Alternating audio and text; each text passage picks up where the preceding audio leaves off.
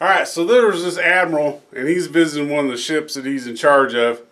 And he's over there for breakfast, and he's eating in the mess hall with all the troops, and he's really impressed that all the biscuits have the naval seal imprinted into the biscuits.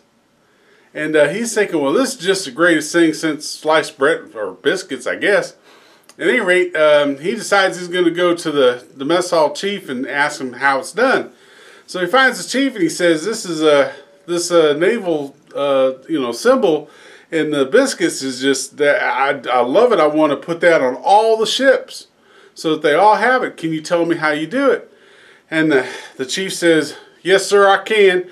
I just take the biscuits and I slap them against my belt buckle, which has the naval insignia on it, and then I serve them. That's it. There's nothing harder than that. I just slap the biscuit on the belt buckle, and it imprints the symbol, and there you have it.